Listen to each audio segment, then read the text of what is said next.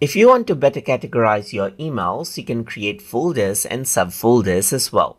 So to do that, over here on the left hand side, you can go around and right click over here.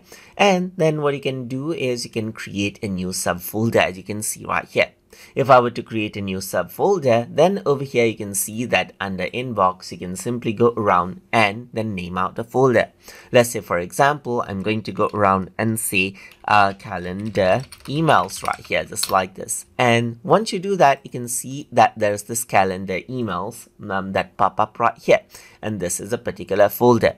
You can also go around and create multiple folders right here. So create another subfolder over here, and I'm going to go around and say, let's say, for example, informal messages right here, just like this. So I'm just going to go around and say informal messages and click on save. And there you go, another informal messages.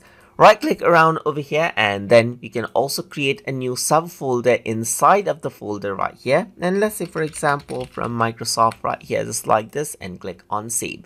And that is what you have. So now from the inbox, what you can start doing is you can simply go around and drag these emails out according to how you want right here.